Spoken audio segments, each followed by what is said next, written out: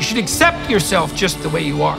What does that say about who I should become? Is that just now off the table because I'm already good enough in every way? So am I done or something?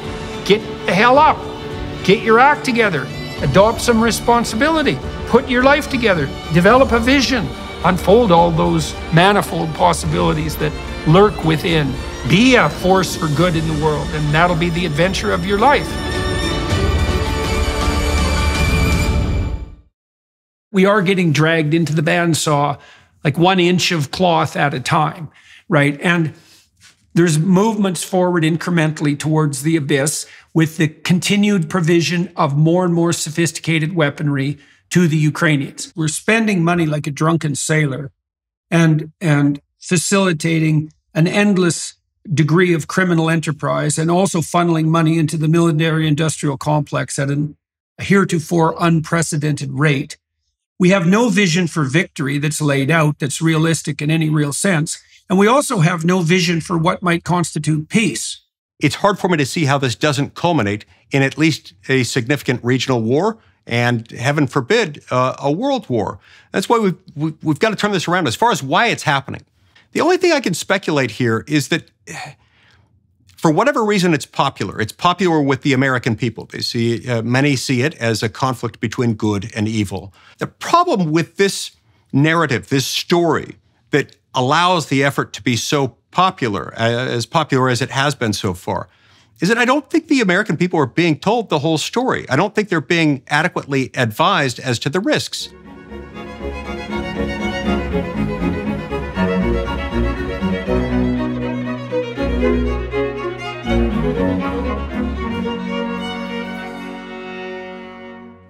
Hello, everyone. I have the pleasure today of speaking with Senator Mike Lee from Utah. Mike and I have spoken before on my podcast. We've got to know each other a little bit as a consequence of being involved in various endeavors. And I thought he would be an excellent person to help me think through, well, what I'm interested in, not least today, is how to understand the situation in relationship to Russia and Ukraine, because I don't understand it. So, Mike, I'm going to ask you some questions about that situation. What's been disturbing me most particularly, I would say, is that I don't understand what it is that the West is aiming at precisely. You know, when you're aiming at victory, because that's hypothetically the aim here, you need to specify what a victory would look like.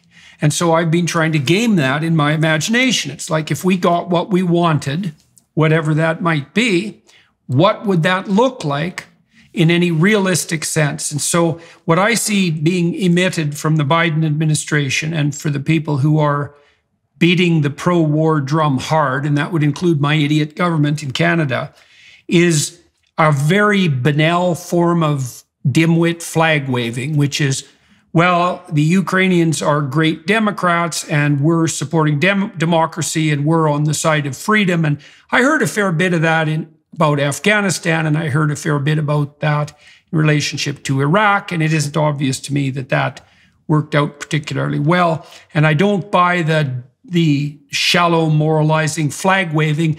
And Ukraine is a country that is so corrupt that it's almost beyond comprehension. And so the idea that there's an easy pathway to democracy there is utterly preposterous, which isn't to say that, no, I'm without my qualms, let's say, on the Russian side. Russia's been a very troublesome country for a good 150 years and probably before that. And so it's not like the situation is straightforward. But here's what I've been walking through in my imagination, and you can help me maybe clarify where my thinking is inappropriate. So the hawks that I've talked to on the American side have basically laid out the most reasonable case for war for me, I suppose, and have claimed, for example, that it's in our best interest in the West to keep Russia relatively weak militarily, to minimize the threat they might pose now and in the future. And this war gives us an opportunity to do that, just that, to cull their conventional forces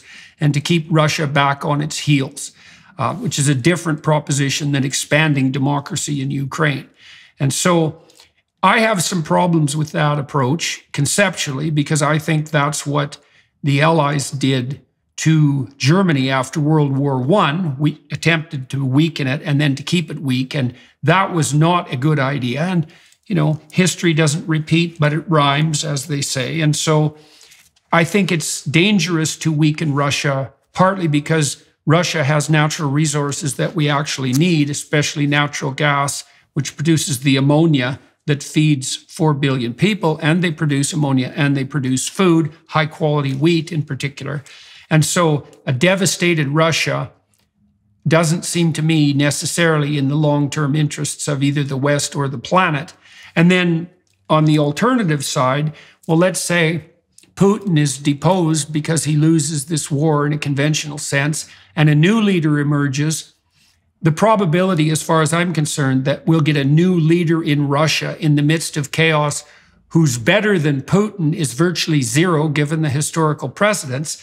And then if we reduce Russia to something like a state of chaos, which also could happen, and the country fragments in the worst case scenario, then we have a situation where we have a fragmented Russia with 25,000 nuclear weapons floating around, let's say. And that also seems like a rather dismal outcome. So, what the hell's our plan for victory here, as far as you're concerned? Look, I think starting out, at least from the U.S. perspective, the idea was first to deter Putin from invading. Once he invaded, the idea was to weaken him and cause him to decide relatively quickly that it wasn't worth the effort and to retreat. With good reason, people in the United States and in many other countries want to make sure that we stop Vladimir Putin. He's a bad guy. He's someone who has ambitions that aren't good. And so everyone sees in him this bad person, which he is, who could do a whole lot of bad things. The problem is, I think we're long past the moment where what we're doing is going to do anything to stop him from aggressing. If anything, we've made it worse. We've driven him into the arms of China. And that loving embrace, that alliance that's resulted from it, economically, with energy, in many respects, ultimately, I think militarily, that could create a much bigger problem than existed prior to the beginning of this war. And so, look, he is a bad guy. I wish he would go away, but I'm not sure that the U.S. involvement in it is necessarily going to inure to the benefit of the American people. And I think we've lost sight of that precisely because of the factor you described. I don't think there is a coherent, cogent game plan, an end result of peace that we're trying to get at. Nor do I think that what we've done so far has brought us peace. Quite to the contrary, it's continued the effort. Okay, so you brought up the China argument. So here's a way of conceptualizing that. I mean, China has its problems, to say the least. They're facing a demographic collapse. Their real estate market is, to call it shaky, is to say almost nothing. They're actually facing, by Chinese standards, quite the rebellion on the home front. I mean, things don't look that bright for the Chinese Communist Party. And having them ally with Russia, I would say, seems to be something that could be in their favor economically, because it gives them access to the immense resources of Russia. And if you think China is a good ally of the West, then you've got another thing coming. Anything that's done to help them survive in their current form, the CCP, in particular the Chinese Communist Party, is definitely not in our best interest. So having Russia establish an alliance with China that helps China limp along into the future, I mean, that's a country that supports North Korea, which is about all you need to say about the Chinese Communist Party. And so that seems like a dim-witted strategy in the long run, especially because China is at least as much of a threat. Now, it's more of a threat in any reasonable sense than Russia should be. I mean, talk about systems out of alliance. We're not allied very well with the Russians, philosophically, let's say, but we are absolutely not aligned with the Chinese. So that seems like a preposterous endeavor. And it's an uneasy alliance between the Chinese and the Russians. It's not a natural alliance. We'd really have to force both the Chinese and the Russians into a corner in some real sense in order for them to be able to hammer out something approximating an agreement. So that seems rather dim-witted. So And then let's also talk about the cost of war. So first of all, how much money do you think the U.S. has poured into Ukraine so far? $113 billion to date. $113 billion is an enormous sum of money. This represents a sum of money that's, I think, between 20 and 25 times what Ukraine typically spends on defense in a typical year. This is a sum of money roughly nearly double of what Russia spends on defense in a typical 2-year period. And I believe it's even 30-40% larger than what Russia spent on defense last year, given that they had a significant war effort going on. What concerns me there, Jordan, is that we're getting into this with our funding and with our contribution of weapons. If we're going to get involved through what could fairly be described by some or perceived by some as a proxy war, we need to understand what our objective is. And in the United States, we're supposed to have a declaration of war before we get involved in that. This becomes especially important when you're dealing with a near-peer, nuclear-armed geopolitical adversary. These guys have got nukes. And to say they've got nukes is a vast understatement. They've got a lot of nukes. And so we've got to be really, really careful when approaching that monster. And I don't think we're showing caution in that regard. Okay, so a couple of things there. The first thing, we might want to make these numbers reasonable, realistic for people. So $113 billion is $1,200 per four-person family in the U.S.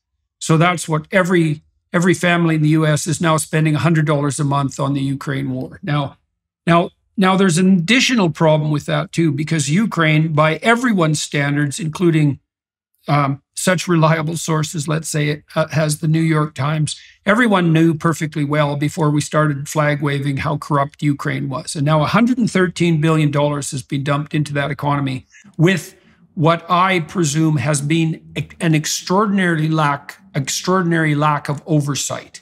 And so my sense is strong that God only knows what proportion of that money has been funneled into truly reprehensible criminal enterprises.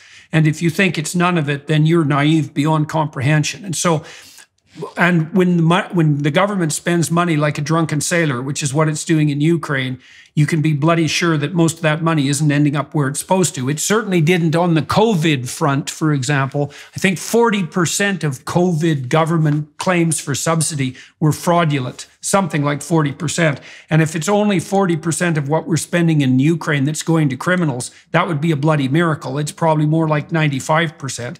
And then there's kickbacks to what Eisenhower described as the military-industrial complex, which he warned about back in, 1960, was it 3? Something like that.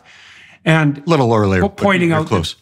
Something late 50s, early 60s, pointing out that emergent collusion at the upper echelons between, let's say, defense contractors and government was what he believed would pose the most signal threat to the stability of, American democracy, certainly, but also the world in the decades moving forward. And so some people are making an awful lot of money off this war.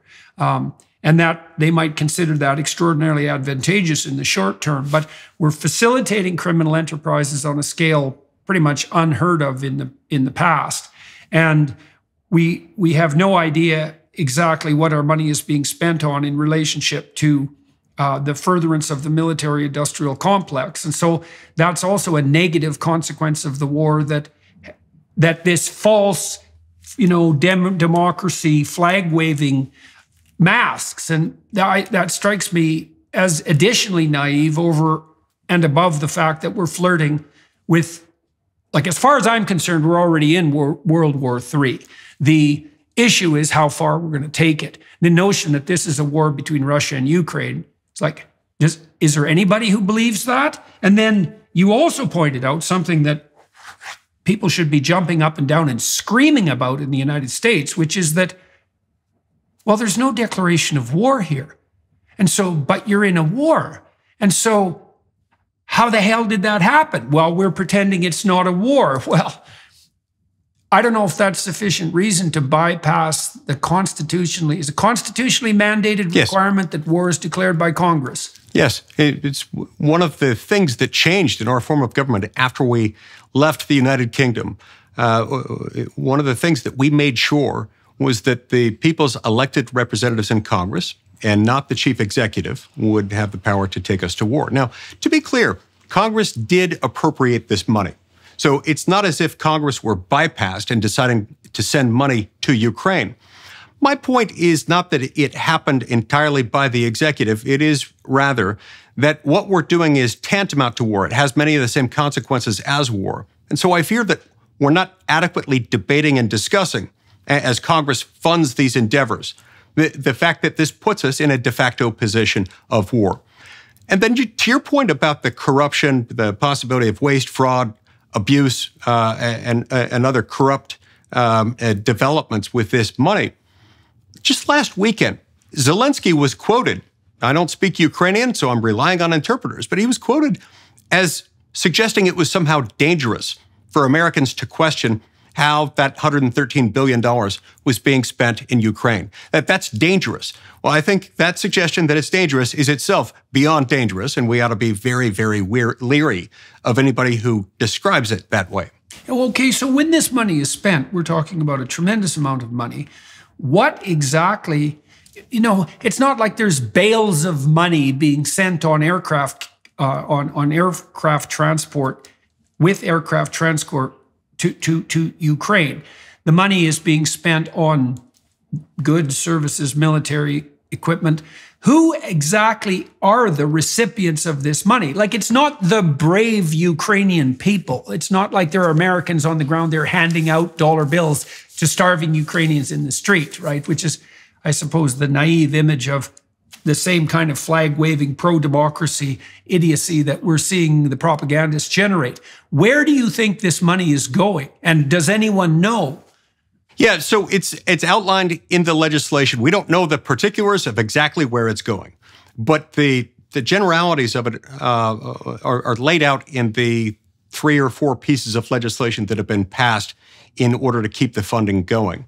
In some instances, the money goes to the U.S. military in order to acquire weapons so that they can send weapons over to Ukraine. In other instances, it goes to other U.S. agencies that are providing some form of relief or another to the Ukrainian people. It's spread out in myriad ways. And I think some of those expenditures are more defensible than others. But in the final analysis, it is a huge sum of money.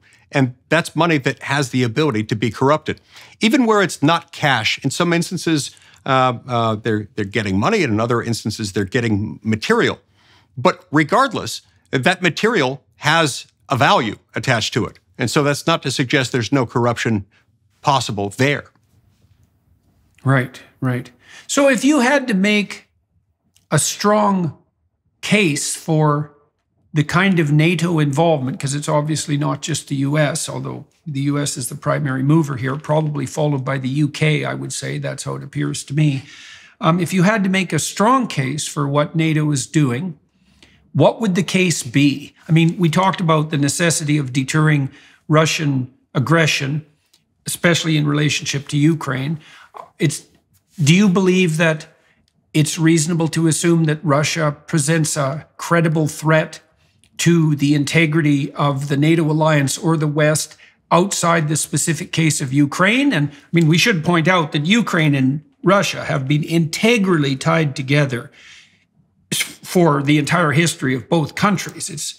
There's less separation there than there is between Canada and the US, and we're two countries that are very tightly tied together. So the relationship between Russia and Ukraine is not of thoroughly independent sovereign states with an immense history of political and cultural difference.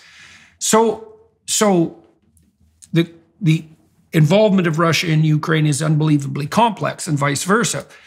But we might say, well, Russia's an expansionist state in the style of the Soviet Union, and therefore poses a potential threat to the integrity of Eastern and Western Europe. And of course, the Russians made all sorts of incursions into Eastern Europe. So there's some historical precedent for that. But And so we could say, well, you could make a case for keeping that threat at bay. Is there another case that can be made for our involvement in this war?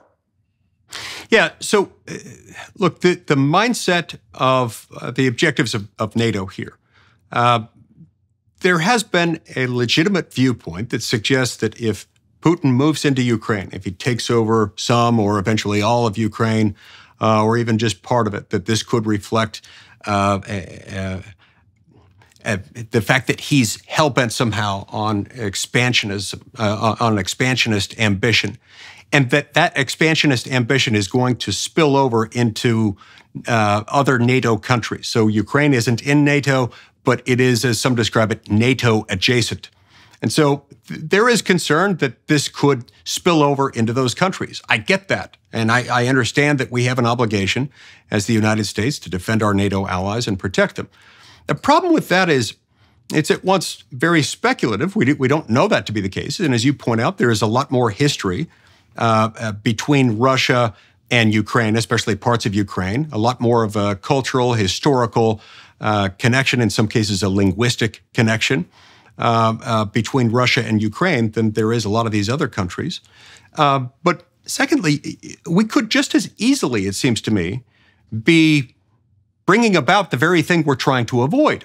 Now, I don't count myself as an expert in this area by any means. I'm just trying to outline the two viewpoints, because the other viewpoint is also valid, which is that if we get involved in this, if we fund a proxy war against that same adversary, Russia, we could be inviting more of the same, especially if, as I suspect, I don't know that the United States has the intestinal fortitude to go into a full-blown war with Russia. And if it doesn't, then what happens? Then what have we done? Have we provoked Russia to become even more expansionist? Could that undermine the security of our NATO allies even more than just staying out altogether would have done? I don't know the answer to these questions. But the fact that they're not being seriously asked and debated and discussed in the halls of Congress is deeply troubling to me, as is the fact that whenever anybody, including me, raises questions like this, we're immediately tagged on Twitter, for example, as Putin lovers, which is absurd and preposterous. I have a distinct loathing for the man. I think he's awful. But it's because he's awful, not in spite of it, that I've got real concerns about our involvement here. I'm not sure it's going to do anything like what those advocating it believe it will do for us, or our allies for that matter. Mm-hmm. So Putin as well, this is an additional complication. Putin is actually quite popular among Russians as far as anybody can tell. And part of the reason for that, and I've read a lot of his speeches over the last 10 years trying to understand how he thinks, because my sense of people generally is that they do what they say they're going to do. It's very hard to generate a facade of continual lies for decades, to say one thing publicly and even privately in speeches, and then to go off and conjure up an entire new theory of the world and operate within those confines. Putin is popular partly because he's been presenting this war against Ukraine as defense of the traditional values, not only of Russia, but also of the West. And because Putin is no fan of, let's say, the woke idiocy that's gripped the West, and that's a sentiment that's echoed quite profoundly among the Eastern Europeans who would otherwise be our staunch allies and who generally are. And so that's the drum he's been able to beat to keep himself popular in Russia. And you can be cynical and say that that's merely maneuvering, propagandistic maneuvering on Putin's part. But I think the simpler explanation is that he actually believes that the West have become untrustworthy on that front and he isn't interested in the incursion of that kind of ideology into the Russian sphere. So I'm not exactly sure what to make of that. And then the notion that we're enabling the very conflict that we're trying to avoid brings me back to the problem I had at the beginning of our discussion, which is I can't figure out what the hell constitutes our victory here. It's like, even if we do win, what in the world does that mean? We want a permanently weakened Russia on the Eastern Front, and Do we want them so weak that they start to lose their integrity as an economy? And then what do we do on the energy front, for example, or on the fertilizer or food front? And I don't see, as you just said, I don't see anybody talking about these things with any degree of seriousness. It's actually quite jaw-dropping to me that what we are getting is it's something like governance by single pixel tweet. You know, we're in it with the freedom-loving Ukrainians, and like, as far as I can tell, there aren't a hell of a lot of those, by the way. We're in it with the freedom-loving Ukrainians till the end. It's like, well, what do you mean the end here? I don't understand what a Russian loss would look like. I mean, if the Americans were on the other side, there's no way you guys would lose.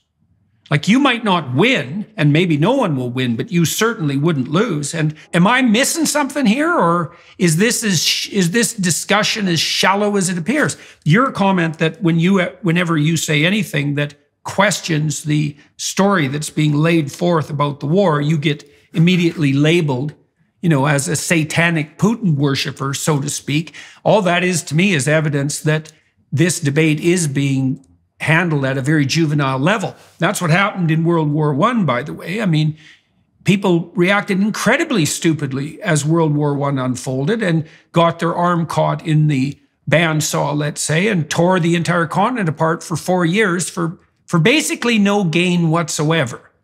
That's right. So it looks to me like that's the right historical analog here.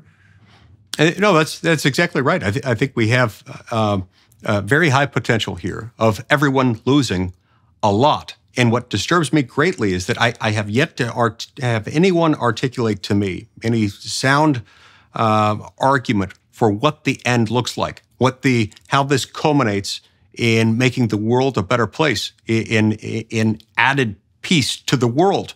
What you certainly don't hear that within the U.S. government. I haven't heard that, nor do you hear peace talks going on. Let's find a way to resolve this so that we have as few people dying at the end of the day as possible. And we don't hear that at all. What you do hear, it hasn't been that long since you heard Zelensky and other people in his government talking about things like, you know, this is going to end with our tanks, Ukrainian tanks, on Moscow's Red Square. Now, that raises all sorts of questions, like how is that going to happen? Whose tanks will those be? Will those be American tanks? That's certainly not a vision shared by Americans, I don't think. I've never heard our president or any of my colleagues in the Senate or counterparts in the House of Representatives envision that kind of outcome. I don't know what victory looks like under their plan. And that's deeply concerning because if you don't have an end in mind, you're going to be taken in all sorts of strange directions. I guarantee you Putin's got an end in mind, and it's not favorable to us. Mm-hmm. Well, so what do you suppose Putin would be willing to settle for, and what do you think he could sell his people as a sufficient victory if peace talks were to proceed? Now, I also know, by the way, as far as it's possible to know these things, and I've been told by very reliable observers who should be in a position to know that there were peace negotiations on the table last March, and that those were scuttled primarily on the American side by the Biden administration. So that's rather disturbing. And so it would also be very useful for me to be able to conceptualize something approximating what the West might accept as terms for peace, given that, as you pointed out, the ultimate extension of the war in the direction that Zelensky's more extreme statements have indicated, well, it's just a non-starter. First of all, many people have tried in the last 200 years to advance their tanks all the way to Moscow, and that tended to end very badly for anyone who tried to do it. And that happened a minimum of 3 times, and the same thing happened every time. And then we should also point out with 100% certainty that there isn't a chance in hell of Ukrainian tanks, say made in the West, ending up in Red Square without the Russians doing everything that's in their power to make absolutely certain that that never happens. So, Go ahead. Well, I'm interested in the fact that there seems to be virtually no negotiation whatsoever on the peace front. This should be Biden's number one concern as far as I'm concerned. It's like, what the hell are we doing here in the West? Why aren't we negotiating for peace, on our terms, let's say, because I think the Russians are in a bit of a corner with 100% purposeful intent. And then, so let's talk about that. Why aren't we negotiating? And then let's also talk about how this war escalates as it moves forward and when it actually moves from a proxy war, which it is now, to whatever we now are willing to define as an actual war. So let's start with do you know of any negotiations that are occurring in good faith on the peace front? And if not, why not? No, I don't. And it's perplexing. In the early months of this conflict, there was speculation in Washington. I don't know how much truth to it, but there was some speculation in Washington that a negotiated peace could look something like formal recognition by the West of the Russian occupation from 8 or 9 years ago in Crimea, and then perhaps a partial partitioning of parts of the Russian-speaking areas of the Donbass region, and that there would be perhaps not formal recognition there, but a negotiated ceasefire of Russia's occupation of some of those areas. But no one has been talking about any of those outcomes for many months. If there aren't peace negotiations going on, which I really hope they are, I haven't heard any of them. I haven't heard about them. And they're certainly not inclined to talk about them in public. And that's one of the things that's most concerning about this, is that you're picking a fight with a huge bear. And look, people are fond in the United States of saying, Russia's economy can't support a full-blown war. Yeah, well, that's true. But as you pointed out, there's no end to their nuclear stockpile. And their weapons do pose a formidable threat to the entire world, should they choose to use them. And that's why we've got to be so careful here. So to enter into that without a strategy for achieving peace, for a resolution of it, is a fool's errand, if ever there were one. Right. So here's what we've established so far, is we're spending money like a drunken sailor and facilitating an endless degree of criminal enterprise, and also funneling money into the military-industrial complex at a heretofore unprecedented rate. We have no vision for victory that's laid out, that's realistic in any real sense. And we also have no vision for what might constitute peace. So then, you have to throw up your hands and think, just what the hell is going on here? And I really can't understand it as much as I try. What in the world are we doing? Is it truly as shallow as posturing morally in this opinion poll driven way that says, well, once again, we're champions of democracy and freedom, and, we're putting our military might behind these wonderful freedom fighters, which, as I said, are in genuinely short supply in Ukraine? It's hard for me to believe that we could possibly be that preposterously shallow and stupid, and venal and greedy as well. But it does seem to be the simplest explanation for what's going on. How do you see, the other thing I'm seeing is that we are getting dragged into the bandsaw, 1 inch of cloth at a time, right? And there's movements forward incrementally towards the abyss with the continued provision of more and more sophisticated weaponry to the Ukrainians. Now, at some point, that becomes war, and I suppose that the point of no return is reached when aircraft are being supplied, or when there's movement of NATO troops on the ground. It's something like that. How do you see this, if this doesn't cease, if it doesn't move towards peace, even if the Ukrainians do advance and the Russians retreat, so we're winning, how do you see this war escalating in the most realistic sense over the next few months? Well, look, the early hope was that Putin would get bored, or Putin would get frustrated, or he'd get worried, and then that he would withdraw. I don't see any of this happening right now. And so unless the United States and other serious outside actors who have played a serious role in it so far dedicate their efforts to trying to resolve this, trying to achieve a peaceful resolution, it's hard for me to see how this doesn't culminate in at least a significant regional war, and heaven forbid, a world war. That's why we've got to turn this around as far as why it's happening, as far as why there continues to be U.S. support for it in the absence of a peace plan. The only thing I can speculate here is that for whatever reason, it's popular. It's popular with the American people. They see many see it as a conflict between good and evil. Russia is the villain. Ukraine is the innocent victim, the virtuous victim, and the United States is the hero. It can, from a vantage point thousands of miles away, use its immense force, its immense resources financially and militarily to try to influence this, supposedly without a single American life being put at risk. The problem with this narrative, this story that allows the effort to be so popular as it has been so far, is that I don't think the American people are being told the whole story. I don't think they're being adequately advised as to the risks.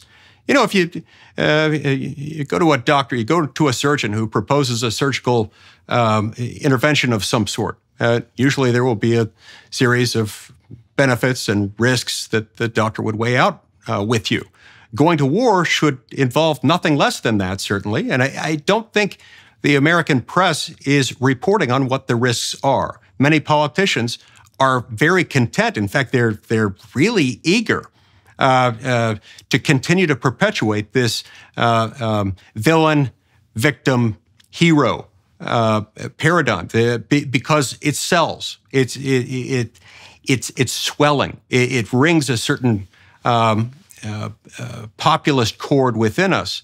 But I think over time that's going to fade. It's going to fade because, among other things, we've got problems here that are becoming apparent. You know, Jordan, last year in the United States, just 2022 alone, we lost 110,000 Americans to fentanyl poisoning. That fentanyl is being manufactured in Mexico, being flooded across our borders by the drug cartels as they traffic humans and with them drugs, including fentanyl. 110,000 Americans died of that last year.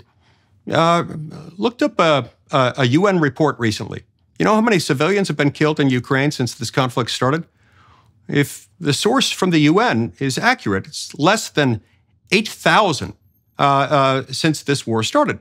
And so it's not to say that that isn't tragic. It's not to say that they are the same. They are not. They are very different. But I think the American people are starting to see, number one, that there are grave risks to what we're doing in Ukraine, and that unless we decide not to, we're going to get drawn into a massive war. Yeah, well, okay, so you have a convenient distraction hypothesis there. I mean, one of the things that really appalled me in recent weeks, you know, I was remembering that speech that Biden gave in front of the red stage, you know, with the military people behind him. And not creepy at all. Not creepy at all. No.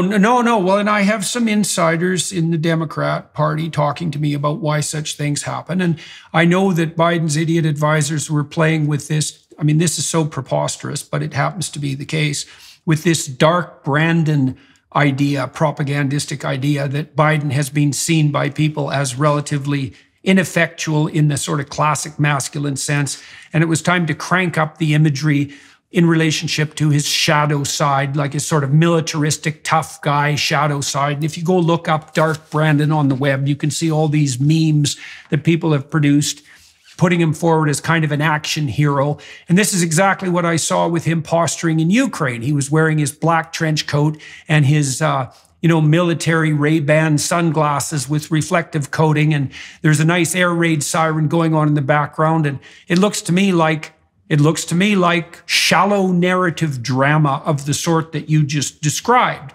And then that makes for a very convenient distraction when there were important things that should be being dealt with that aren't being dealt with. And I do believe that the people who posture and strut in front of the world stage and who think image is everything are willing to do whatever they need to do to put forward the right image, independent of the material reality. That brings me to a specific question I had for you, too. You know, I was surprised, actually, when I reached out to you to talk about the Russian war, that you would actually speak. Not because I don't think you have the courage to, because I think you do, but I don't see there is anything in this for you, at least in the short term, except loss. As you already pointed out, if anybody at the moment stands up and says, hey, guys, I don't know what the hell we're doing here, but something's rotten in the state of Denmark, all you get out of that is the kind of abuse that's generally reserved for people who are being straightforwardly traitorous, because we've already decided who the good guys are here, and it's us. And, if you're anti-war in Ukraine, you're pro-Putin, and God, you could hardly, that's as bad as being pro-Hitler, let's say, or being pro-Stalin. And so why in the world are you willing to talk about this? So yeah, there's a lot to lose by talking about it. There's far more to lose by not talking about it. Look, Jordan, I can't know what I know and not say something, because what we stand to lose if we say nothing and if we continue down our current path is so much greater than whatever discomfort a politician can endure when people scream things that aren't true. This really is a significant problem. And I don't mean to minimize in any way the threat that Vladimir Putin may pose to the world. I actually feel the way I do, not in spite of the fact that he's a villain, but because of it. Because he's a villain, because he's got nuclear weapons more than anybody else in the world in terms of counting up the number of weapons, the number of warheads. We've got to be very careful. And because he's a villain, we've got to make sure we know what we're doing. If we're going to fight for Ukraine, on Ukraine's behalf, to the point where we're committing ourselves essentially in order to defend our own honor, now that we've started into this, if we're committing ourselves to war, we need to be clear about that with the American people. Otherwise, this is going to cost a lot of lives. Okay, so on the GOP side of things, are you a lone voice in your depiction of the danger that's associated with the escalation of this war? Or what's the situation on the Republican side in terms of attitude towards this war? Is there anything approximating a consensus? How much of the Republican Party is more hawk-like? What's the situation on the ground on the Republican side? There's a small handful of Republicans, but a growing number of Republicans who are starting to express concerns. A few of us in the Senate, probably 2 or 3 dozen, maybe 4 dozen in the House who have started to express concerns about it. And I think the number is building because people realize what's at stake. Well, what's surprising, though, Jordan, is the number of Democrats who are not raising these questions. I've got allies who I've worked with for years on the Democratic side on issues dealing with the war powers. I've teamed up with Democrats. I've teamed up with some very unlikely allies like Bernie Sanders. We've run measures under the War Powers Resolution. The first time the War Powers Act was successfully invoked by passing a resolution, in that case to get us out of the undeclared war in Yemen, was with me and with Bernie Sanders. But this time around, I don't see any Democrats in the Congress, not in the House, not in the Senate, who are, at least not publicly, raising the concern, saying, hey, maybe we shouldn't be doing this. I hope that will change. I frankly expect that to change, but I haven't seen it yet. We'll be right back. First, we wanted to give you a sneak peek at Jordan's new series, Exodus.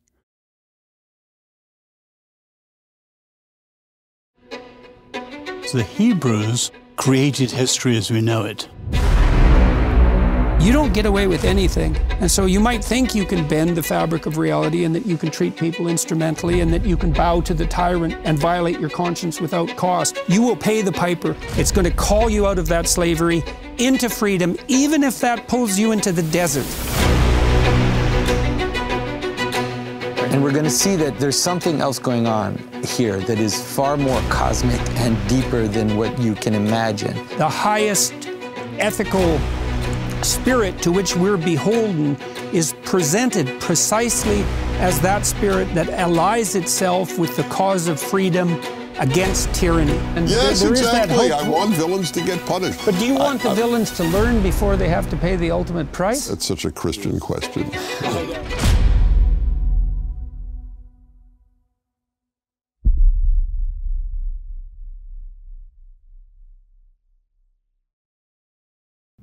Well, you'd think the lefties would at least be worried about government, corporate, military, industrial collusion, right, at minimum. Now, we've seen this weird shift on the left, too, because we've also seen the left radically support big pharma, which is definitely not something I ever thought I would see in my lifetime. It's so utterly preposterous. But independent of the other risks that the war presents, the risk of dumping $113 billion into the hands of the corporate part of the military-industrial complex, you'd think would be something that would raise the hackles of, let's say, people like AOC and Bernie Sanders. And as you said, there's been radio silence on that front, or perhaps even the opposite of that, like full-fledged support for the brave Ukrainian Democrats and those on the side of democracy in Ukraine, let's say. So that seems a bit preposterous. Now, you and I also talked about the fact that there are material risks in the escalation of this war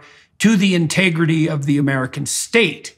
You know, you're not a big government advocate, and anytime there is a war, what you generally see is not only a tremendous amount of tax money dumped into the hands of the corporate side of the military-industrial complex, but a huge growth in government bureaucracy and overreach that's very seldom rolled back. So what do you see unfolding as a danger on that front? The modern nation state, by necessity, when it fights wars, it necessarily needs to consolidate as much power as possible. And so that concentration of power tends to cause the government to become larger, taxes to be more intrusive. And I can use the word taxes here broadly because in the United States, the way we finance our government, more government spending ends up producing a backdoor invisible tax because we've just been inflating our currency. And people are making the same amount of money, but it buys less. And once that happens in order to fund a war, when the war ends, to the degree it ends, government tends not to recede. The taxes tend to be in place, at least for quite a while.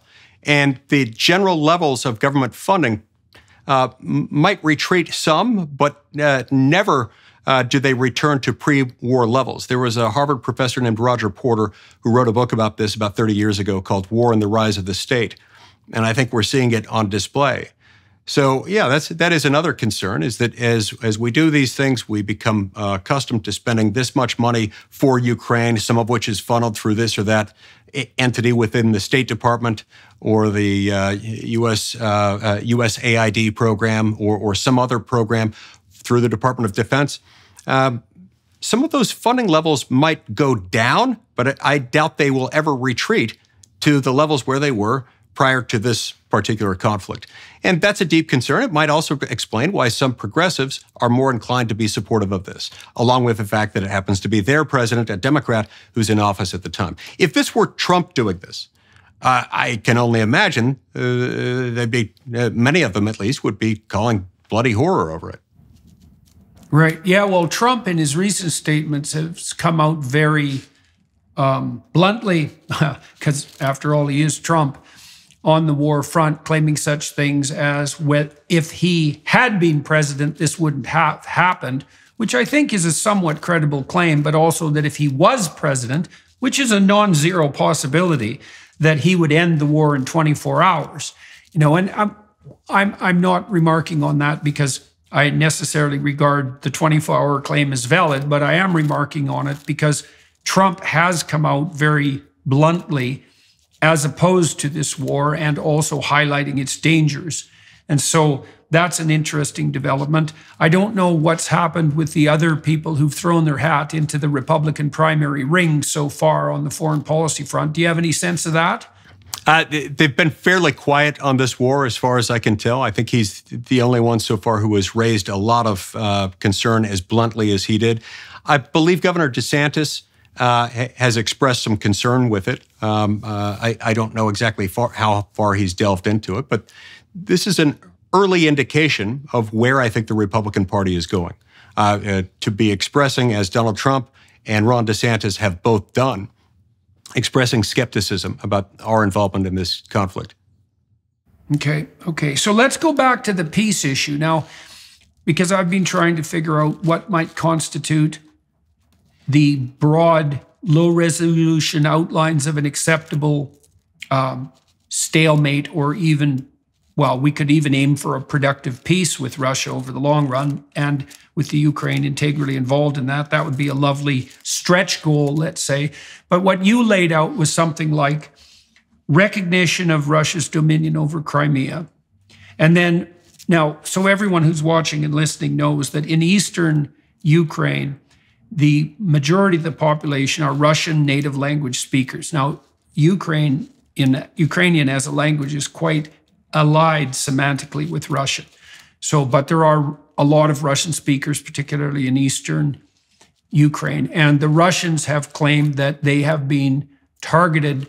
They have been the targets of persecution for their linguistic minority status, or within the broader Ukraine, and that that's been a problem, and that part of the reason Russia made its incursions into Ukraine was to protect its people it really regarded as citizens in the broader sense. Now, you posited that one possibility on the peace front would not only be the recognition of the Russian possession of Crimea, which happened about 9-10 years ago, but also that some of the territories that are subject more to territorial dispute in the East might be placed on the negotiating table with regards to Russian sovereignty. And you could imagine a situation where the deal was, well, why don't we open up the discussion to something like a true plebiscite or referendum and let the people in those areas vote for who they would rather be allied with. And if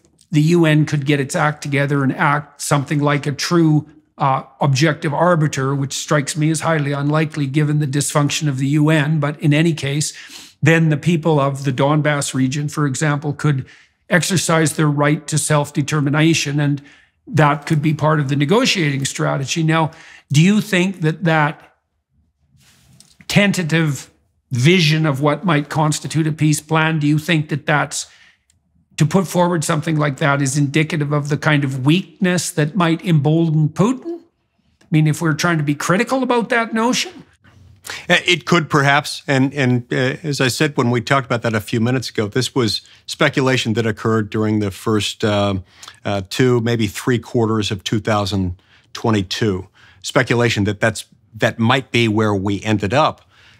Speculation on that front has died down since then, particularly in the last month or two, as you've seen Ukraine making increasingly bold, sometimes unrealistically bold assertions about what it wants to do. For example, Ukraine has been talking about the fact that it now wants to take back Crimea completely, and it wants to completely purge all of Russia from anything that, until fairly recently was considered Ukraine. Most of my colleagues, even those who are very supportive of this conflict and of what we're doing with regard to the conflict, don't regard that as realistic. Russia is now so heavily invested in Crimea that seems unlikely. I wouldn't want to rule it out. But my point is this: given how aggressively, I think it's probably worth ruling out. I mean, there isn't a chance that Russia will allow Crimea to be retaken by Ukraine without pushing this right to the brink. Right. I certainly don't see it.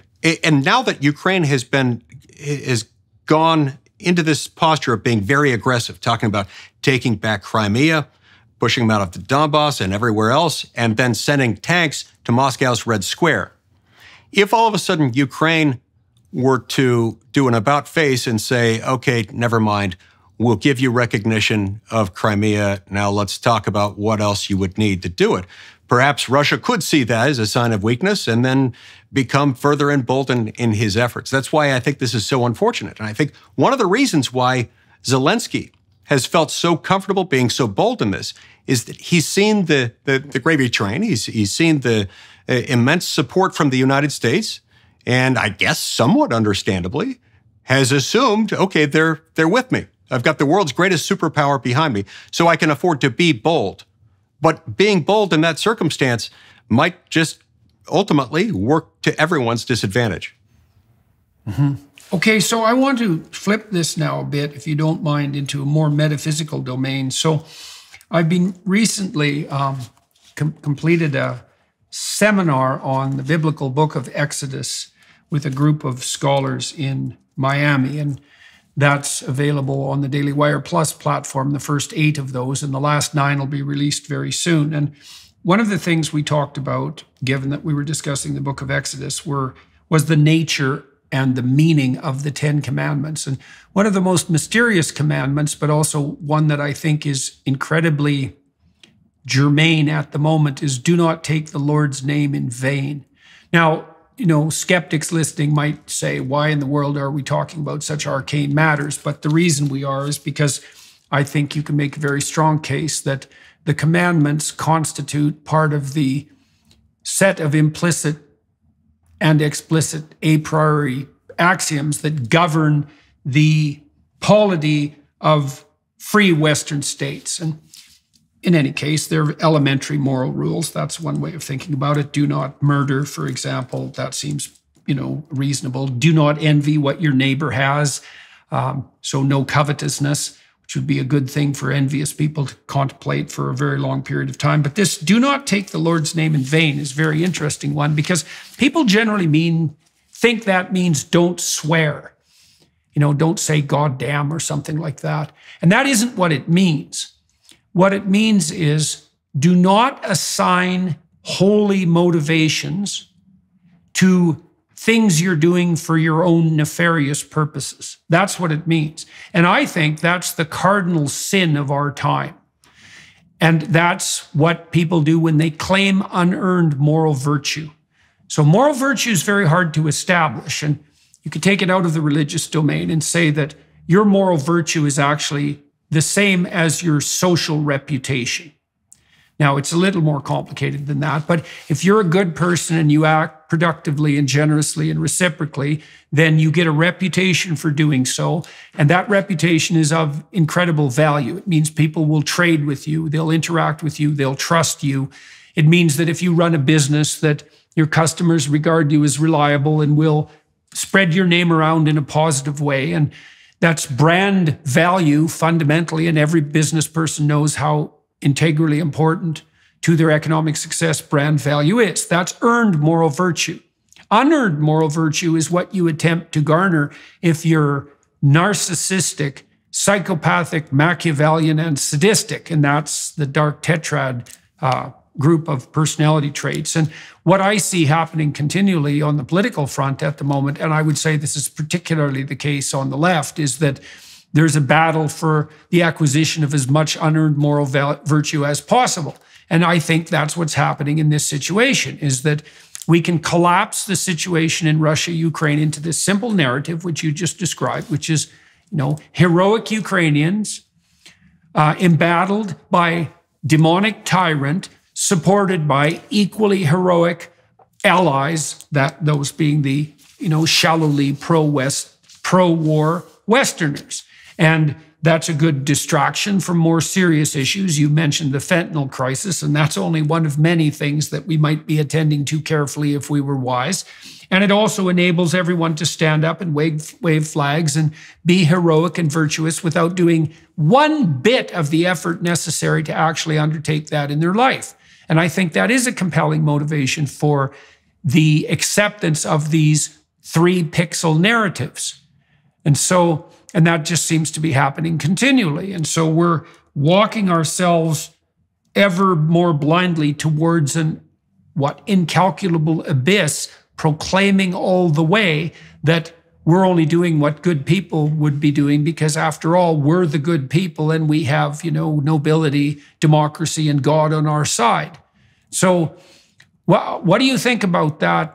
Well, you're a religious man, you're a metaphysical thinker to some degree. What do you think about that as a set of metaphysical presumptions? Do you think that bears any relationship to our current circumstance? Without question, it does. Look, biblical teachings, and certainly the 10 Commandments, are instructive. They're anything but arcane or esoteric or outdated.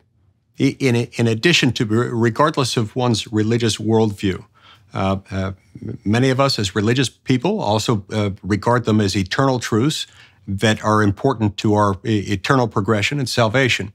But even if you didn't, if you look at those 10 Commandments, including those that you just described, they also outline a formula for happiness. Because they prescribe the manner in which you interact with your fellow human beings. There's no more evil that can come from humans than when they view themselves as virtuous and their actions in a particular cause as so unmitigatedly right that everyone else must be wrong. And when they're confronting a fellow being or multiple fellow beings or a huge nation of them as undeserving of virtue. There's no more evil that can come in this world than when that paradigm comes into play, when that contrast comes into play. And so that's one of the reasons why I had not heard before that particular analysis of taking the Lord's name in vain. When you add that to other commandments, biblical commandments, including covetousness, for example, admonitions against theft, against adultery, against killing, those all kind of have a consistent theme in them. And so, yeah, I think that can come into play in circumstances like these. In fact, I think that's what drives most wars. People start to think of themselves as virtuous, assign immense unmitigated virtue to their own cause, and assign evil to their adversary. And that's how people get involved in massive conflicts.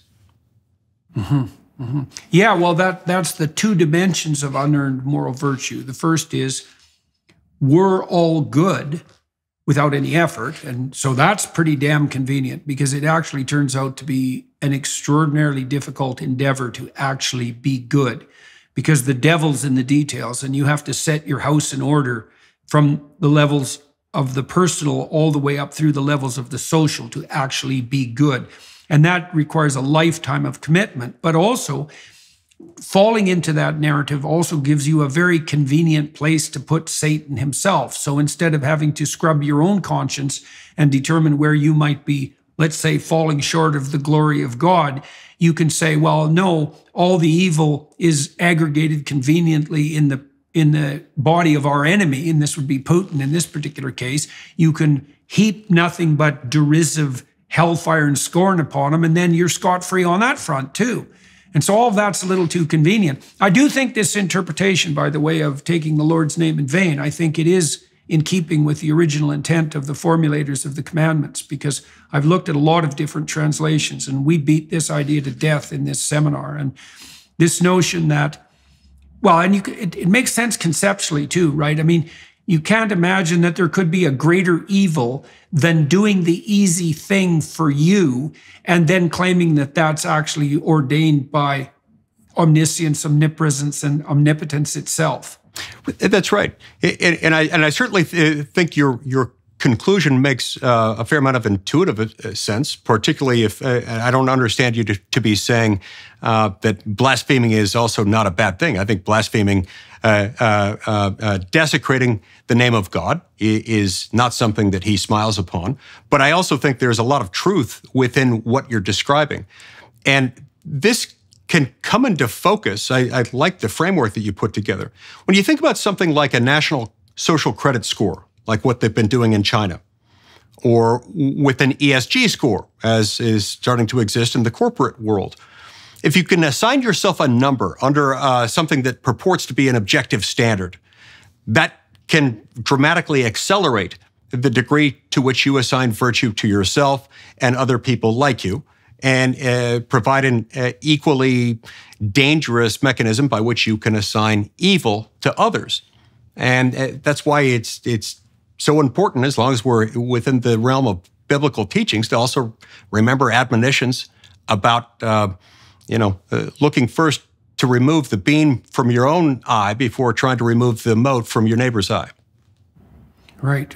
Yeah. Well, I also think that this easy moral virtue that we're describing does lift that burden from people, right? And I can understand why people want that burden lifted, because if it is a beam in your eye and a mote, and a beam, by the way, for people listening, is essentially a log, and the biblical injunction there is you might want to be assured to begin with that you're a hell of a lot blinder than you think, and that your assignation of evil to nothing but your opponents is so unbelievably corrupt on your part that you can hardly imagine it. And that's a very shocking thing to realize in yourself if you ever do realize that. And it's no wonder people want to avoid that. But I really do think it's the moral conundrum of our time, because you pointed out, you talked about ESGs and social credit scores and so forth, because we're also doing the same thing on the broader metaphysical front. So, for example, there is a panoply of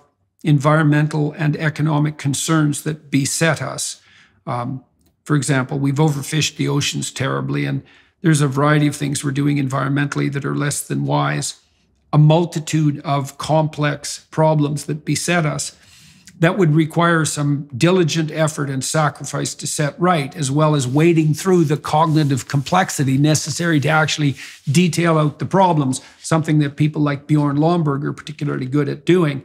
And instead, what we do is we collapse all of the apocalyptic threats into a single threat, and so that's the threat of environmental disaster.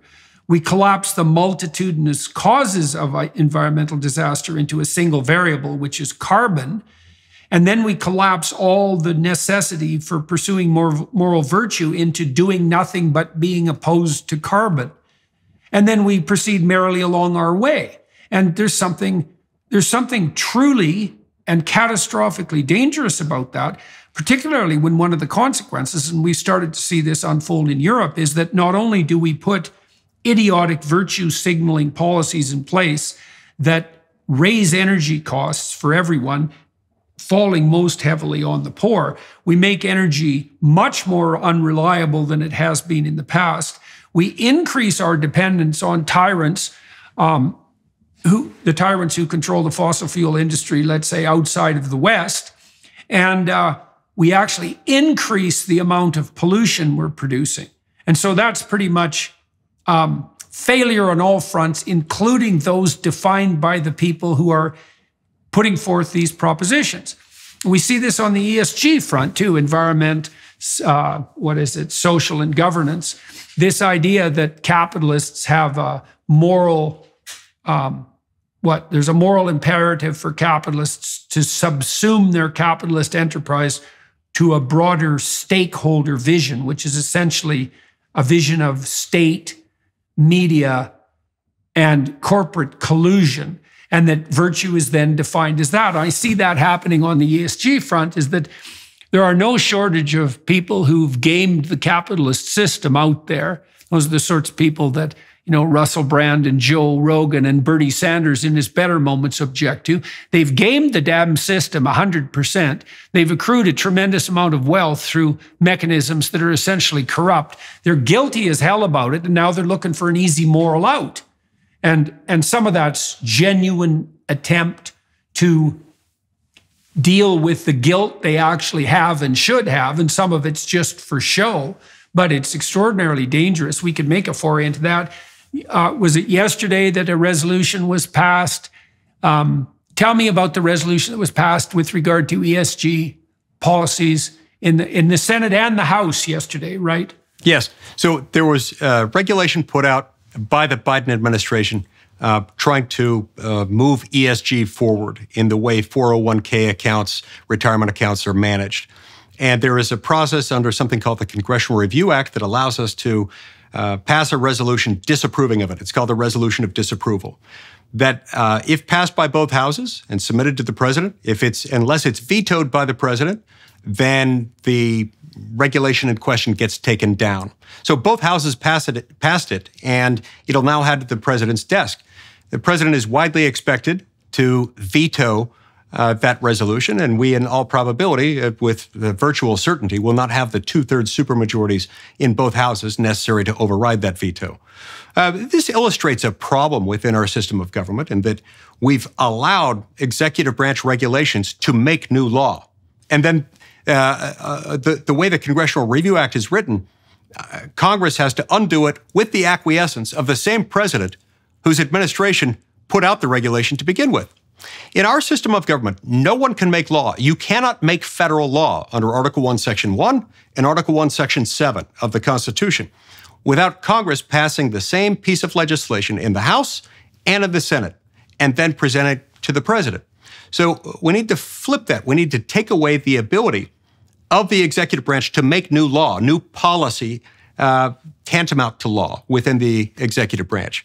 But this was a good exercise with regard to ESG. What we've signaled is that a majority of the House and a majority of the Senate opposes ESG, at least opposes forcing ESG onto the American economy through things like this. Okay, so just so people who are listening are clear about this. So large companies, Vanguard, BlackRock, et cetera, who aggregate pension funds primarily, but more than that. So that would be the pension funds that all of you listening and watching are dependent on, or almost all of you, your own personal pension investments. They have decided to subordinate the interests of the companies whose enterprises these funds are invested in to the demands of the climate apocalypse, essentially. So the notion is, well, the environmental catastrophe that besets us is so severe that mere fiduciary interest, which would be growing your pension, is not sufficient. You have to adopt the net zero Paris Accord goals, and your corporations have to devote themselves to that. And then in addition, it's not only on the environmental front, it's also on the social front, which means that corporations have to buy into the entire diversity, equity, and inclusivity movement, which is essentially a radical left-wing movement, or they're not doing their duty properly at the highest moral level. Now, the problem with that is that the responsibility of investment funds is to preserve and grow the investments of the people who are, for example, going to be dependent on their pensions, and that shouldn't be subordinated to any other interest.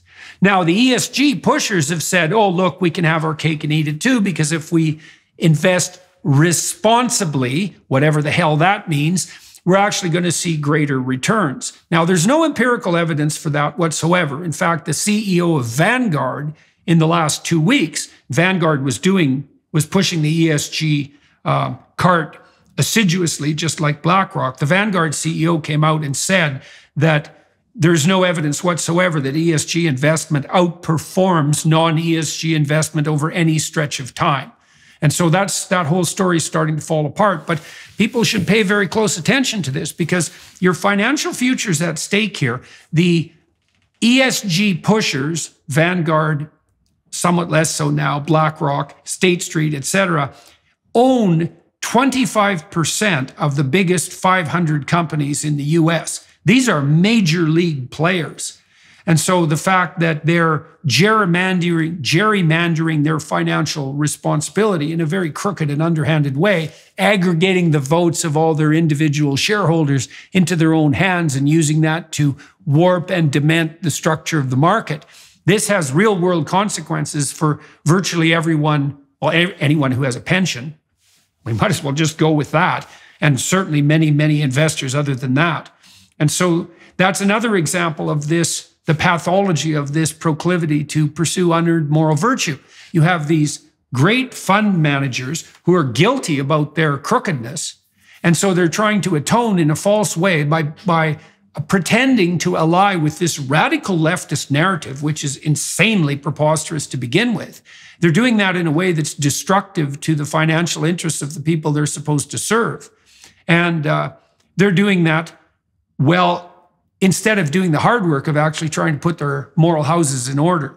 Anyways, that was pushed back against a bit in the last week by... Now, how many Democrats were in favor of the disapproval measure? In the Senate, I think it was 2 or 3. I'm going to have to check the final vote tally. Yeah, okay. I believe there were 2 or 3 as of the moment I voted who were with us on that one. And I'm not sure about in the House of Representatives. I assume there were a small handful over there as well. But right, but there were some, which is very interesting, right? Yes. There were any. Right. And so they're seeing this thing that you're describing, which is that these fund managers are subverting the interests of investors, from truck drivers to teachers, from surgeons to service station attendants, people who have put their retirement money into a fund and are expecting a return are getting less of a return than they would otherwise get because they're betraying their fiduciary obligation. But do not fear. They probably say to themselves, we're virtuous. They assign this unearned moral virtue to themselves in doing it, and therefore say, not only is it not wrong for us to do this, it would be wrong for us not to do this, and people who don't do this are themselves wrong, and so we must crush them. That's what ESG is about. It's not just about them wanting to assign virtue to themselves, it's about wanting to crush anyone who doesn't do that. You see, because if you don't crush them, then they will beat you in the competitive race, because they understand that what they're doing is not going to make them competitive in the free marketplace of ideas. Right. Now, you tangled up the Chinese social credit system in this discussion, and so I figure we should unpack and elaborate on that. So one of the things that gives a company competitive advantage, for example, with regards to being prioritized for loans under the ESG framework, is that they regulate their activities so that they minimize such things as their carbon footprint, their so-called carbon footprint. And they abide by these diversity, equity, and inclusivity mandates that are radically leftist in the most fundamental manner. And people still might say, well, I don't have time to think about this, even if it has to do with my pension.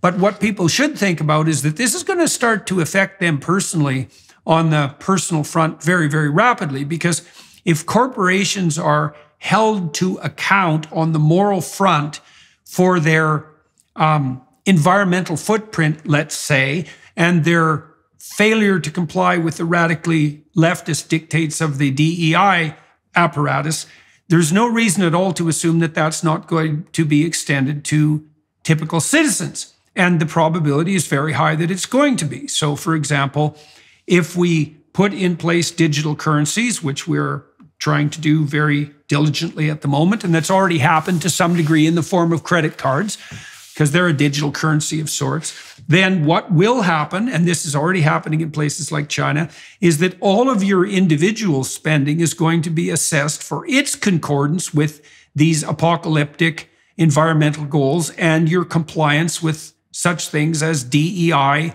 as the DEI ethos. And that if you don't abide by those norms, you will be punished through taxation, first of all, through moral warnings, but then through taxation. That's as certain as the sun will rise tomorrow. And there are already plans afoot in all sorts of different domains on the international governance front to ensure that consumers do bear the brunt of their anti-environment consuming decisions. And that'll mean less meat. It'll mean lower number of calories per day. It'll mean something approximating rationing, because that's already being contemplated in places like the UK. It'll certainly mean radical limitations on private transportation ownership, whether that's a gas, fossil fuel powered car or an electric car, because people who are pushing this already know that we don't have the power grid to support widespread distribution of electric vehicles. It'll mean that you won't be able to travel by air except insofar as you don't exceed your quota for air travel. And people might think that's all conspiratorial, but they could go and do their own research and find out very rapidly that it's not conspiratorial at all. And so that's all part of this problem of the demand by the top-down globalist utopian types to accrue to themselves unearned moral virtue. It's like, we're going to regulate your behavior to assuage our guilt. And that is an absolutely appalling sin, let's say, to put it very bluntly. And so it was heartening to see that some Democrats even are starting to alert themselves to the fact that, this might not be in anyone's interest. Our entire system is built up on the idea. In fact, the American experience from the beginning has been built around the idea that dangerous things happen with the excessive accumulation of power in the hands of the few.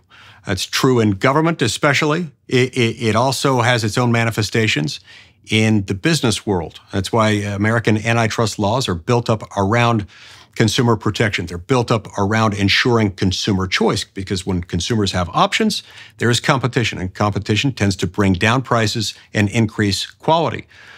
When any of those things are destroyed, that is when the levers we have in place to control, to protect us against the dangerous accumulation of power, either in government or in business, the common man and the common woman suffers. and ultimately all of society suffers. What you have with the ESG movement is something that could easily combine the worst of the accumulation of power in business and the accumulation of power in government into one. So they understand that they're working against the clock. They're on a collision course with reality, unless they can somehow get government to strap on the ESG effort and to make it the government's own. Because otherwise, ESG in the United States could face a demise as a result of antitrust actions, because ultimately the ESG agreements presuppose agreements not to compete. You've got entities saying, we're not going to compete in this way for these customers. Let's all agree that we're not going to do that and exclude anyone who doesn't.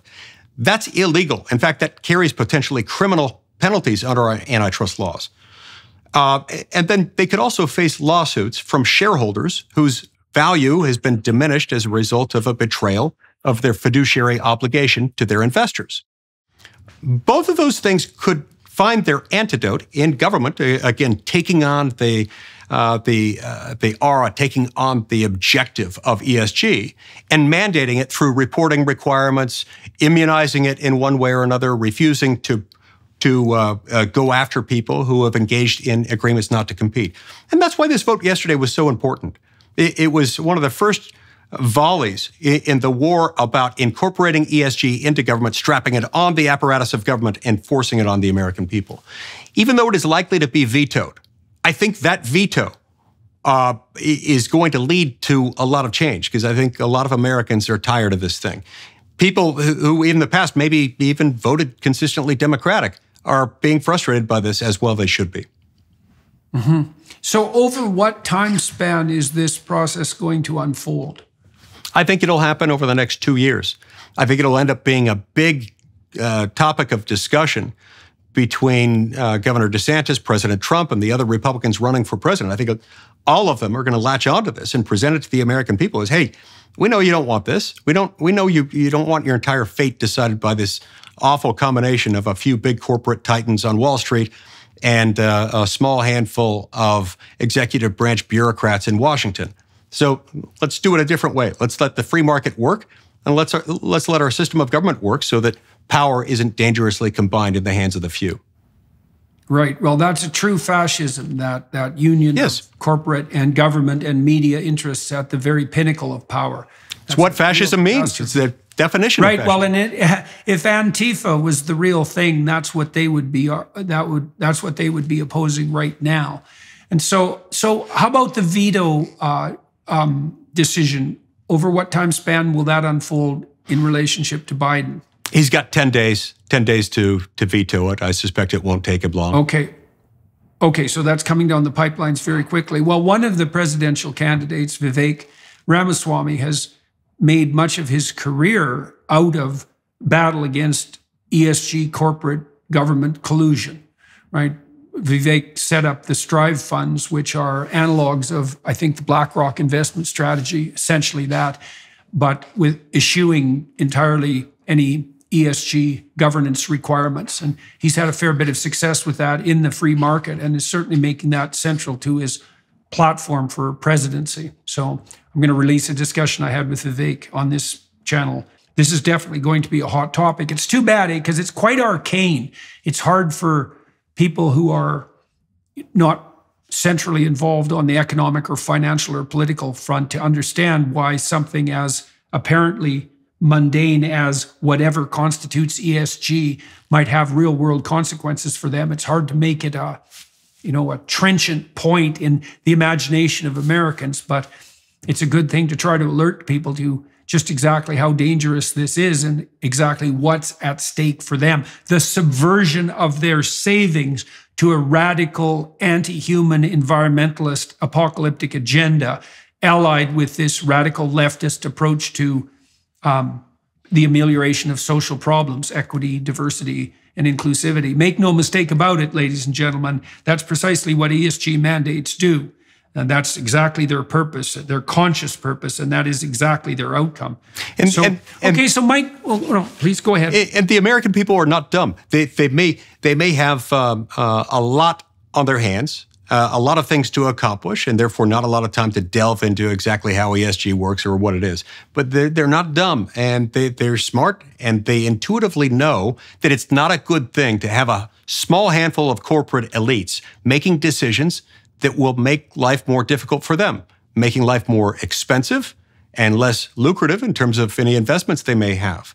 And so they get that. And they also get the fact that these big business elites who are being facilitated, who want to be facilitated by a government that wants to help them in making the people less poor. The American people don't take kindly to that. And that's why I think we win this at the end of the day. But it's going to require some effort and some explanation as to how this works.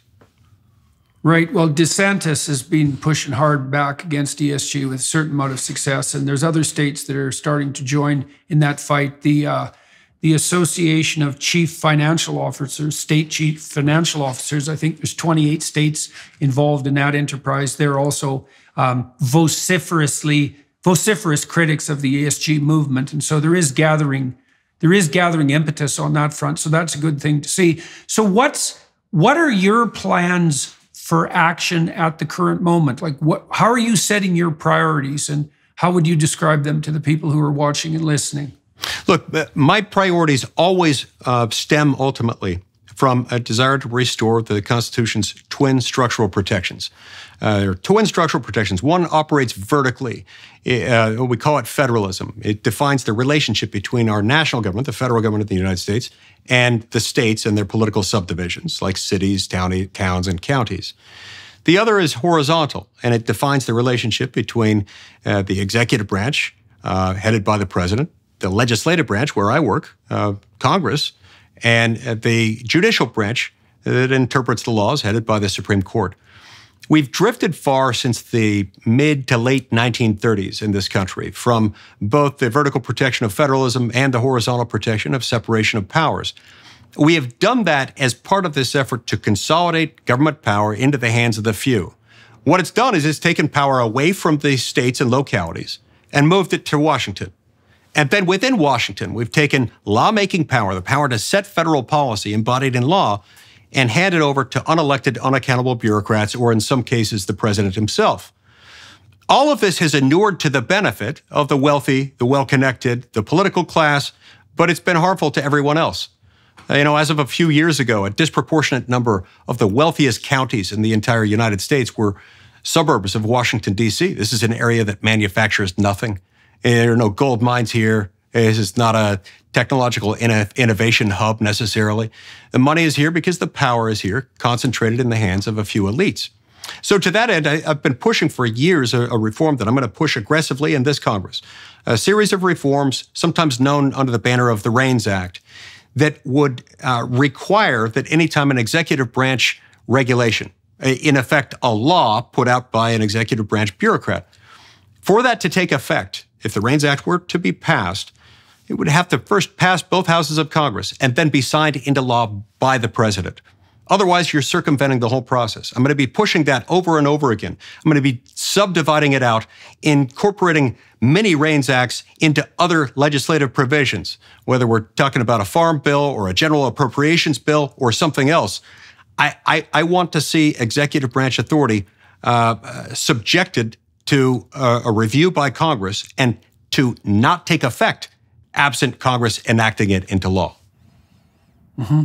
And are you optimistic about your chances on that front? How is that battle progressing? And can you detail out a little bit more how it is that the specific changes that you're making on the legislative front would, in principle, limit the continued growth and expansion of this centralized power elite that you're describing? It would decentralize power to a very significant degree. It would do so for the simple reason that as Congress has to vote on things, say like the Clean Power Plan rule, something like that, or the Waters of the United States rule. These are all well-known, large-scale executive branch edicts issued over the last few years that have a dramatic economic impact on the American people. As those things get noticed by the people and as they have more and more of an economic impact, as Americans realize that they're shelling out an additional $2 to $3 trillion a year, every year, in increased costs of goods and services, diminished wages, unemployment, and underemployment because of this outsourcing of government. They're not going to be tolerant of Congress just letting the executive branch continue to make laws. More importantly, once we get things like this passed, Congress won't have the temerity, it won't have the crazed megalomania necessary to inflict patently bad policies that are going to hurt the American people on the American people. And there will be accountability for those who vote for them. This, coupled with the fact that we'd have to cast more votes on more topics, some of which would be controversial, would, I believe, ultimately inure to the benefit of the people, as Congress would say, you know what, we don't have to weigh in on every area. We're supposed to be a limited-purpose national government, established for the purpose of adopting laws on national defense, weights and measures, trademarks, copyrights, and patents, regulating trade or commerce between the states and foreign countries. And there are a few other powers, but it's a relatively small box that those fit into. We have made our federal government almost a general-purpose national government, and once we've done that, Congress has not wanted to cast all the votes that it would have to cast, so we've outsourced the actual thinking on that to the so-called experts. This is the pipe dream of the progressive movement. We're going to have government by experts, and those experts will rule us without the interference of the unwashed masses as they see it. Right, without that messiness. Yeah, well, so a couple of comments on the psychological front relationship to that. It's like, first of all, you might ask yourself, well, why wouldn't it be a good thing for a centralized federal government to offer largesse to its populace? And I would say, well, first of all, that's actually very unlikely because that's a difficult thing to manage. And there's no real evidence that centralized governments have done a credible job of that in the last 150 years. And there's plenty of counter evidence. The more widespread that attempt, the more likely it is to end cataclysmically. But then there's another thing to consider too for everyone who's watching and listening is that, you know, a lot of what gives your life meaning at the individual level and the family level and the local community level, the town level, the state level, all of that is the adoption of responsibility that's requisite for your level in the hierarchy. You know, and you might say, well, what the president does with his time is much more important than what the local plumber does with his time. But I'm not so sure that's true at all. You know, each individual has their bailiwick of divine responsibility. And so does each couple, and so does each family, and so does each community, all the way up that hierarchy of responsibility. And if we devolve power and responsibility up to the highest echelons of government, we denude our own lives of psychological significance and meaning, and that's all found through the adoption of responsibility. We also run afoul of the distributed intelligence that all sorts of local decision makers allow for, right? Because you should be dealing with those things that are right in front of you because you're the only person that can see them. And if you cede that power to abstract authorities, they blunder around stupidly like blind giants. And so one of the things that conservatives can consider, you know, I've had a lot of success with this on the lecture front, is that I've made the case continually in my talks around the world, that's about 400 of them now, that the sustaining meaning in people's lives is developed as a consequence of the adoption of maximal personal responsibility. So there's a direct relationship between responsibility and sustaining meaning. And then if you cede that to authorities above you in the hopes that they'll deliver you from the hands of your enemies, you know, genuine and metaphysical, then you actually exhaust the possibilities of your life. And you leave yourself with something like a sterile shell. You know, and conservatives could do a lot better job on that front of communicating that to young people. It's like, don't look to the government to save you, partly because you should be saving yourselves, right? You should be putting in the effort as an individual, as the member of a couple, as the member of a family, to setting your own house in order. And if you allow others to intercede on your behalf, you put yourself in a state of like abject childhood dependence and slavery. And you develop tyrants around you too. It's a really bad solution. Yes, absolutely. You know, my friend Arthur Brooks has written a lot on this topic, on the topic of finding joy, including happiness as it relates to one's profession, one's work in life. And he said that, if I'm remembering it correctly, to have happiness associated with one's work, one needs to have a job that's sufficiently difficult and complex, that it's not monotonous, that it presents at least the opportunity for upward mobility, for getting ahead. Whether you actually realize progress that, forward, right. Even if you don't realize that or ascend to the highest levels, the possibility of it is a significant factor. And then there has to be a close nexus between the amount of effort or work someone puts into it and their ability to ascend. And so when those factors are in place, people find enjoyment and happiness in their lives, and their work coincides well with their lives. If, on the other hand, you're made an object to be acted upon, as happens to whatever degree a government incorporates and embraces socialism, then you really are the object to be acted upon by the government. You're not the hammer, you're the nail, with government being the hammer. Somebody else is deciding your fate, deciding the circumstances in which you and your family find yourselves. And it doesn't contribute to happiness. We've also found that it's not an efficient means of running anything, and so there ends up being less wealth, less prosperity overall. And so, as you mentioned, over the last 150 years, I can't think of a single example where, on a large scale, something tantamount to socialism has made people better off. But I can think of a whole lot of examples where lots of people have died from hunger and other maladies that are directly traceable to that kind of system of government. So it's yet another reason to eschew socialism. You know, when Alexis de Tocqueville took his tour in the early 1830s through America, trying to explain why the American Revolution worked, you might put it, where the French Revolution hadn't worked as well. One of the things that he observed is that a government that is this brooding omnipresence over its citizenry it ends up being a keeper of people, much like a farmer is a keeper of sheep. And if you want your citizens to grow up like farm animals and to not have as much of their own will, their own initiative, their own enjoyment, then that's how you would do it. Otherwise, the government needs to not play that role. And I think that's been one of the secrets to America's success, is that our form of government was designed specifically to avoid that kind of accumulation of power. Right. Well, we could discuss that technically too. You know, there's two forms of reward. Technically speaking, there's satiation. That's the reward that you might experience, let's say, after consuming a well-provisioned Thanksgiving feast. And basically, what you do when you're satiated is drift off into unconsciousness. Right? You're prone to sleep because everything is satisfied. That's the same word as satiated. And that is one form of contentment. But what people generally regard as happiness is a different form of reward. And happiness emerges in that Arthur Brooks fashion that you just described, is that people experience enthusiasm and joy, hope, engagement, meaning, so forth, when they see themselves advancing towards a valued goal.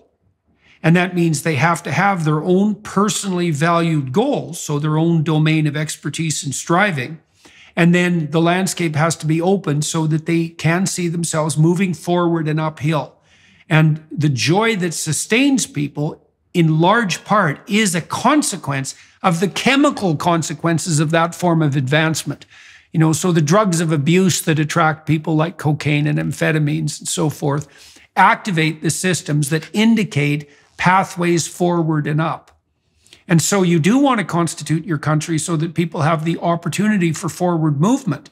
That's the frontier myth, in some sense, that allowed your country to be settled in the first place, to be settled in the manner that it was settled. And so the notion that what the government should do is provide largesse so we can all become satiated infants is it's the kind of state you'd want to inculcate if you wanted everybody to be unconscious and asleep, and you regarded that as the highest form of human achievement, instead of being alert and striving and awake and walking consciously uphill. And so it's necessary to distribute all that responsibility and power down the hierarchy to the most local levels possible. It is the antidote to tyranny and to slavery. And so I wish you success in your attempts to make that case to your colleagues and to the public at large. Are you optimistic about the possibility of success for your ventures? Look, for reasons that escape me, we haven't had as many Democrats jump on board with the idea as I would have hoped. I do think it's coming. It's coming at some point. And so that's why I'm breaking this REINS Act approach into smaller pieces to see if I can work it into other legislation. We might not be able to get it for the whole government, but we might be able to get it in this or that agency or this or that department, at least in specified ways.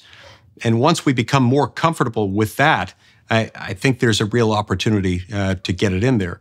There also may be some opportunities in connection with debt ceiling increase discussions, spending bill discussions, in order to bring in a shorter term version of something like the REINS Act.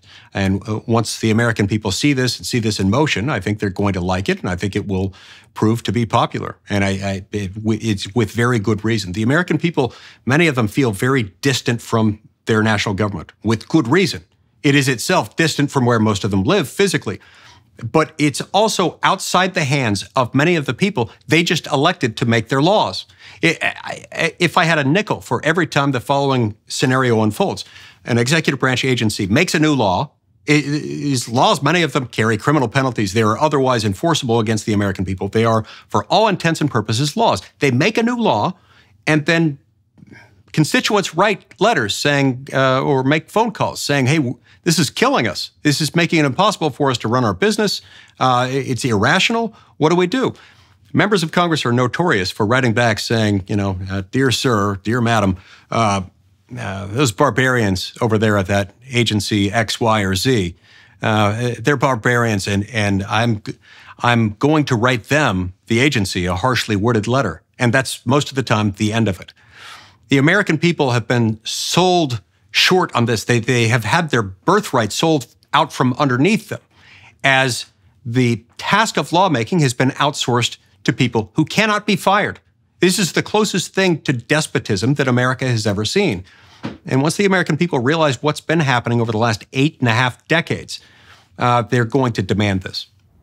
Okay, well, we can tangle up the first part of our talk with the last part then and say, well, all of the excess spending and emergency procurement on the part of the Russia-Ukraine conflict, as well as the war against environmental degradation, is producing more and more concentration of power in the hands of fewer and fewer people at the corporate government level. And that's a recipe for tyranny, for sure. It's also a recipe for the kind of slavery that deprives people of their requisite responsibility and therefore their destiny. And so that seems bad on all fronts unless you want to be an unconscious infant.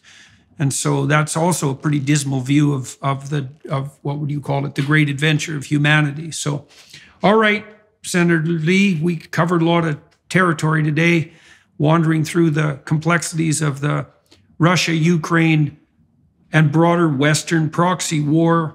That's one bloody abysmal chasm to glance into. And I really appreciate the fact that you were willing to speak forthrightly about it today, as I'm sure the people who are listening will also appreciate. Thank you to all of you who are listening and paying attention. And I hope you keep listening and paying attention, because there's a lot at stake here, more right now than perhaps there ever has been in some real sense. So to the Daily Wire Plus folks who facilitated this conversation, thank you. The film crew here in Winnipeg, because I'm in Winnipeg today, much appreciated. And I'm going to flip over now to the Daily Wire Plus platform and talk to Senator Lee for another 20 minutes to half an hour about issues related to our discussion today. But if you would like to join us there and provide some support to the Daily Wire Plus folks, that would be useful if you're inclined. And so thanks again, Senator Lee. It's always a pleasure talking to you. Pleasure's mine. Thank you.